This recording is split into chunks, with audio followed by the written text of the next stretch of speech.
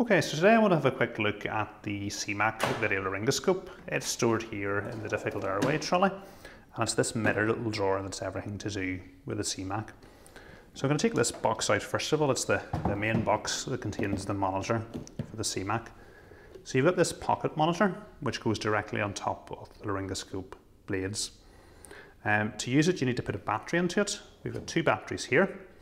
So the battery there's electrical connections here, it just pushes in, and that's it, ready to use. Now, one of the nice things about this monitor is it has an open to intubate, so there's no actual buttons on it to turn it on or control anything else. So we've got two main types of blades with the CMAC here. You've got reusable blades and disposable plastic blades. So we keep one Miller 1 and one Miller 0 in the disposable plastic blades, and we have a range of reusable blades which come in the sterile packaging.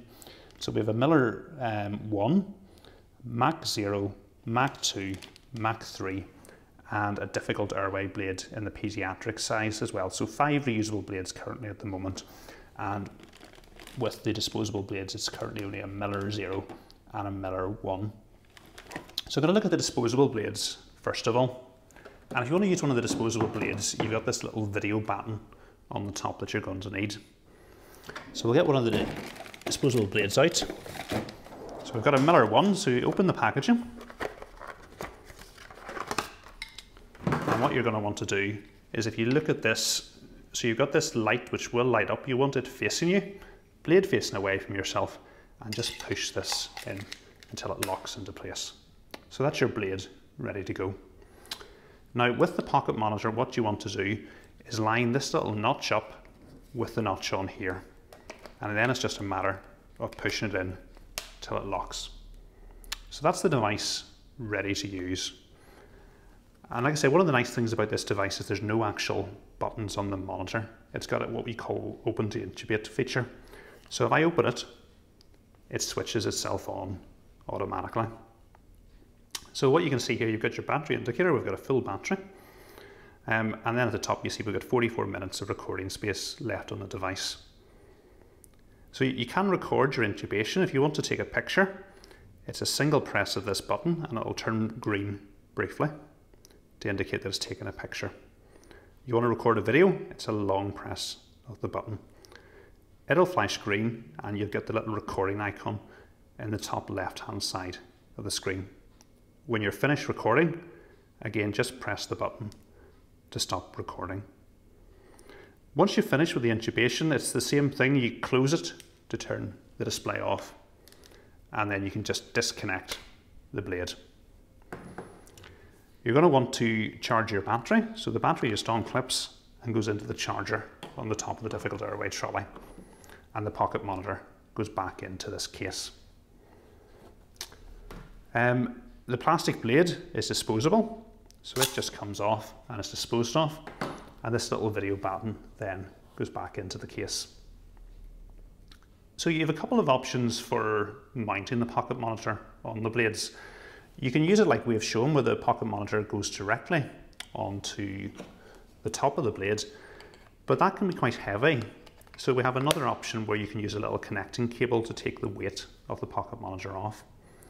So this is the connecting cable stored in the same case. What you want to do is, you can see here, you've got the little metal notch here, the plastic notch here, so this just lines up this way and pushes on. And then what you can do is you can take your blade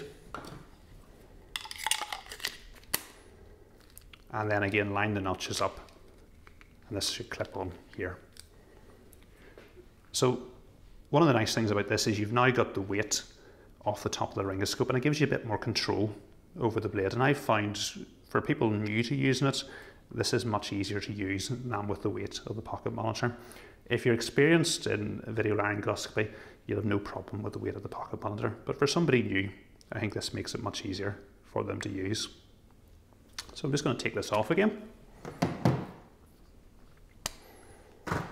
and we'll have a look at the reusable blades.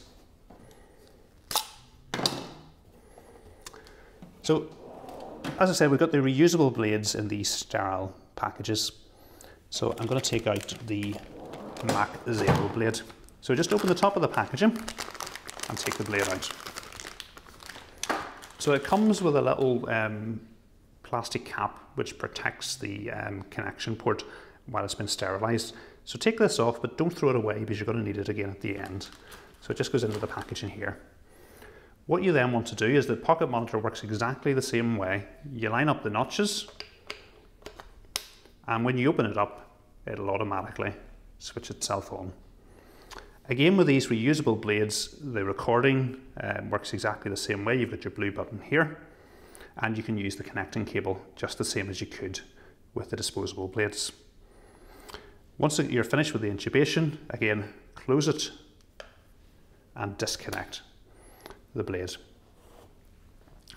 Now, this is now going to need to be sent off to be cleaned. So what you need to do is take the little plastic cap and just slot it into the end and push it in.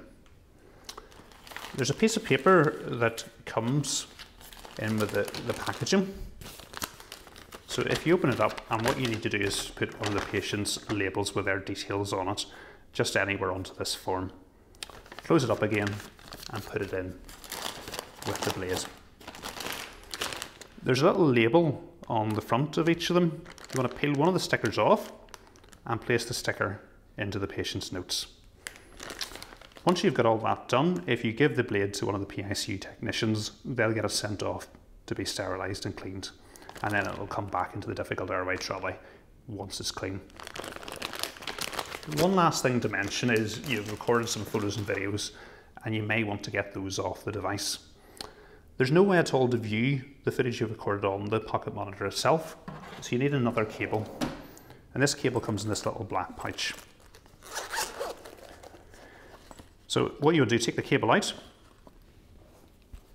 Now, if you're connecting up to a laptop computer or a PC, you don't want the battery in the device. So take the battery out, and we can leave it charging here. You'll notice when I put it into the charger, the light turns from a green to an orange. Orange indicates it's charging. Once it's fully charged, it'll go back to a green. And then you connect this up to the cable. You've got a standard USB port on the end. This just plugs into any computer, and you're able then to drag the videos and photos off the device onto the computer.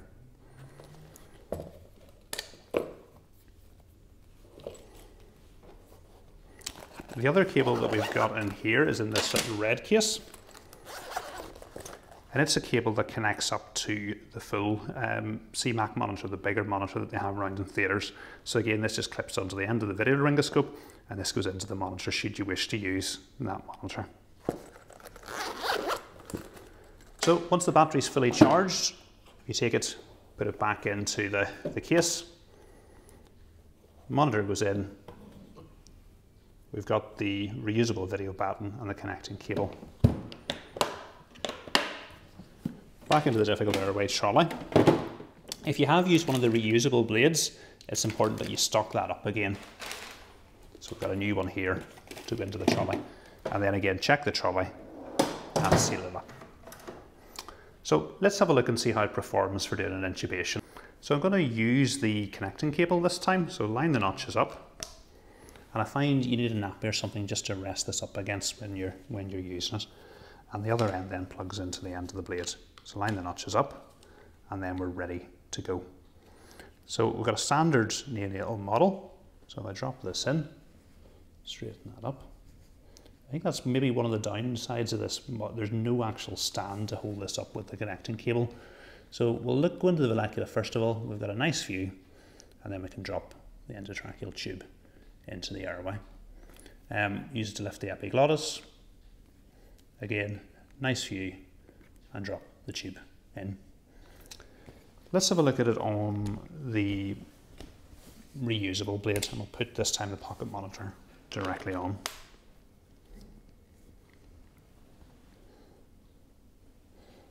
Again, this is a MAC blade, and I think one of the things you'll notice is just how much of an improved view. So you look how little space this takes up. I have a lovely direct view. I'm not quite sure if you can see that on the screen or not, but I have a lovely direct view, which is as good as on the screen, and I have no trouble doing the intubation, either direct or with video.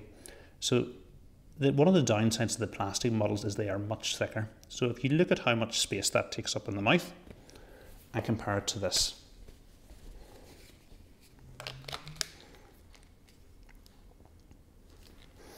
So if I drop this blade in, so it definitely takes up much more space. The direct view is not as good and you've got less space for tube delivery.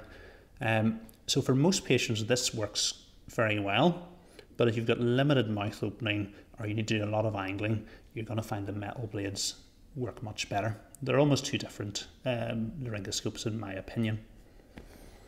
I've also got a difficult airway head, so let's have a look at it.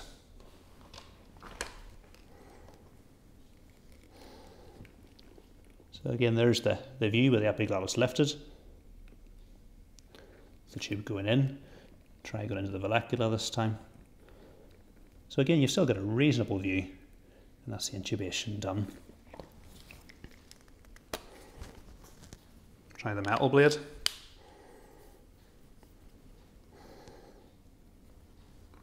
Again, just because it's narrower, I feel I have much more control putting this blade into the mouth. I'm not going to have to angle quite as much. There's my view there. I've got lots more space to deliver the tube and a bit more control of it. Go into the vallecula this time and lift. Nice view and no difficulty doing the intubation. So works really, really well.